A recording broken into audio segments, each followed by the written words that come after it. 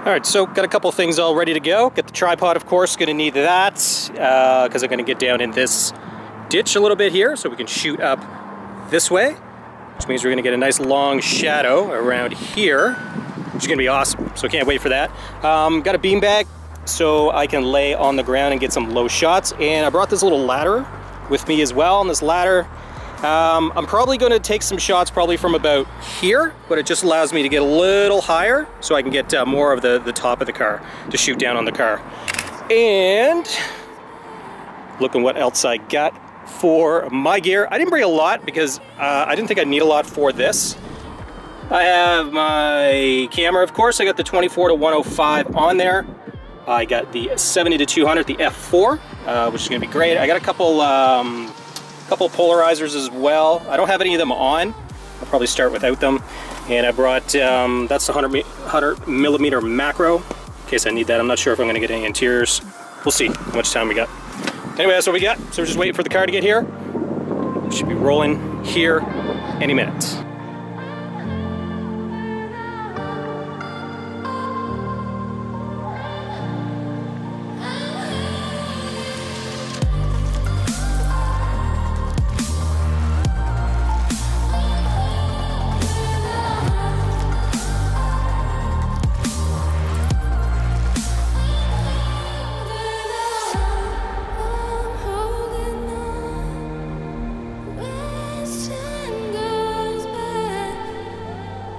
Hey guys, welcome back to this video. In this video, I'm going to be looking at the Lamborghini, some of the process and what I had done for this particular photo. This location that I chose is the same one that I did the Corvette, the C8 Corvette, a couple weeks back, and I did like it for a couple reasons. The privacy, there is an office building at the end of the road, but after hours, of course, nobody going there. But also the sunset at this time of year of where the sun sets, you can see, of course, that's definitely optimal.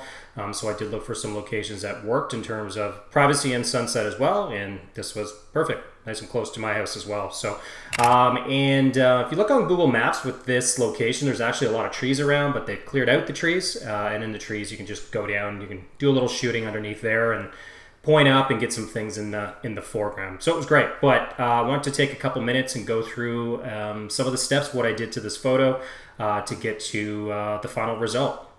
So here we are in Lightroom, and the first thing I did in Lightroom, now we're looking here, and this is the photo straight at a camera, so I was quite happy with how it looked right at a camera.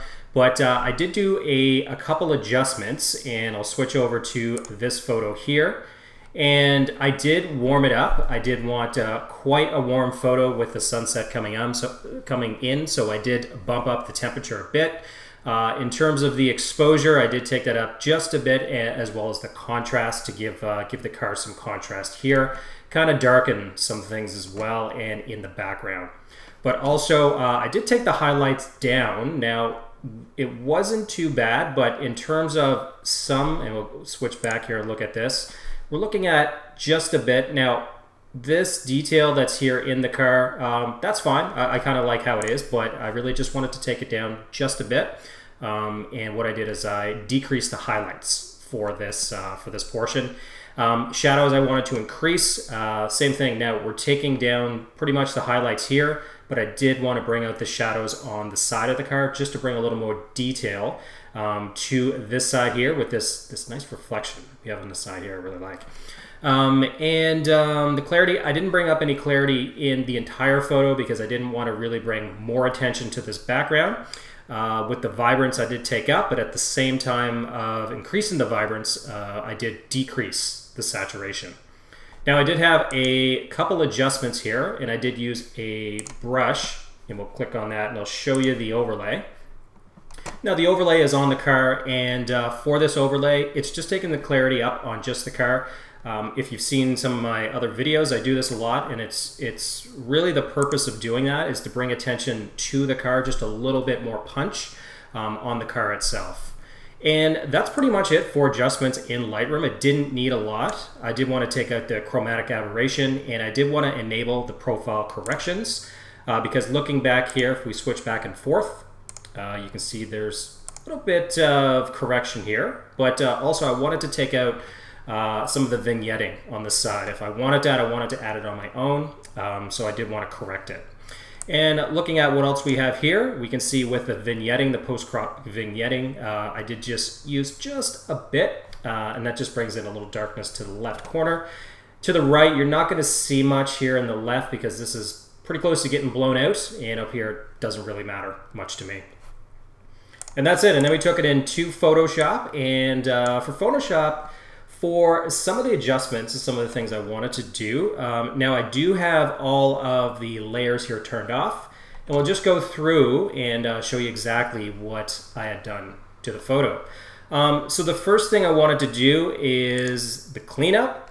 You'll see there's some holes here in the ground and some stains. I don't know what they are, obviously from something, but I wanted to take those out. So if we put the cleanup layer on, it just takes out a little bit of those. Not all of them. I did want, you know, some of the little rocks and things, and some of these cracks, just due to the surface area and where the situation is.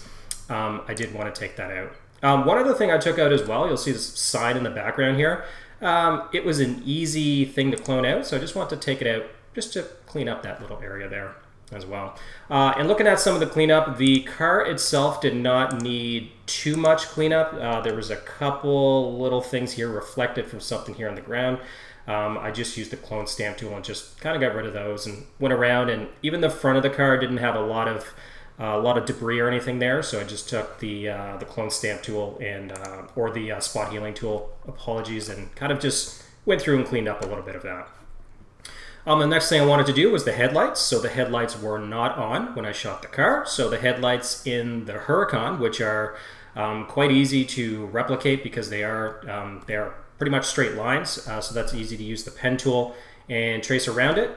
So what I did with that, zoom in here, take a look. So looking at this, this doesn't need a lot because with the angle, you're not going to see a lot of the headlight, but this one definitely does. So turning on those headlights here, what I did is I used the pen tool, made a selection around all of them, and then I selected them all, and I wanted to fill those with white. And after I did that, I did use a little bit of Gaussian blur just to blur it just a bit so it wasn't super sharp. And then I used an outer glow, and we'll click on this. And just using the outer glow here, and that just adds a little bit. So let's turn this on and off. You'll see how it just adds a little bit of effect to those headlights. And the next thing, and we're zooming out, take a look at the whole photo. Now the car in the background, I think it's looking pretty good so far, making good progress, but I did want to bring a little bit of more to the environment, and that's of course adding smoke to the photo. Now I usually do just a little bit, and it's very subtle, but I did want to add a little bit more here. Especially with the sun, we'll see the sun, it's pretty much coming directly towards the camera, and you can see there's a little reflection on the car, which I like. I do like that there. Some people be like, that's gotta go, but I really do like it in this photo because you can see it, and you can see kind of the sun going straight down. But with that, I wanted to add the smoke as in having sort of the light coming through the smoke itself, and I wanted to add quite a bit to it to really separate it from the background a little more. So we'll look at the smoke here. And how I did this is I painted over with a smoke brush, and I sampled a color from, I think, right around here, around the sunset. And I did keep it quite high, excuse me, quite high. So you'll see the smoke, it's at opacity of 100%. And how I masked around this car is I simply made a selection. We'll load the selection here.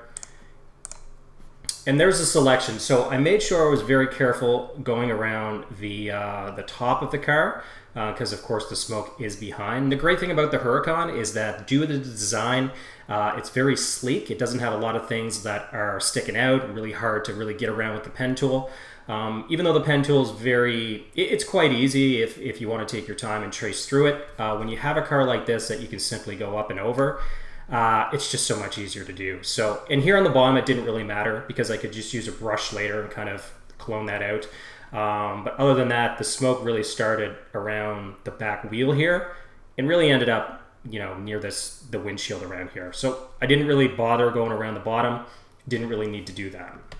So taking off that selection there, and now smoke background, I did add a little more smoke. Now that we have this, I did want to add a little bit to the right here. Just this portion, a little bit too dark, and I assume that if there was some sun coming in and there was some dust in the air, you'd probably see a little bit here as well. So I did add a little bit to that. And the infinite color, what I did is I kind of closed this off, but I did generate it using the infinite color tool. And just add a little bit of color toning to the photo, and I did reduce it quite a bit.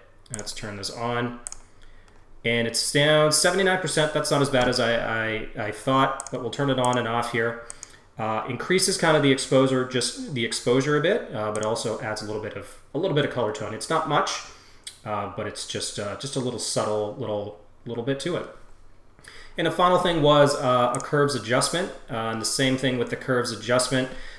Even though this increased it, I wanted to bring it back just a bit. It was just a bit too bright. So I just added a curves adjustment. Oops.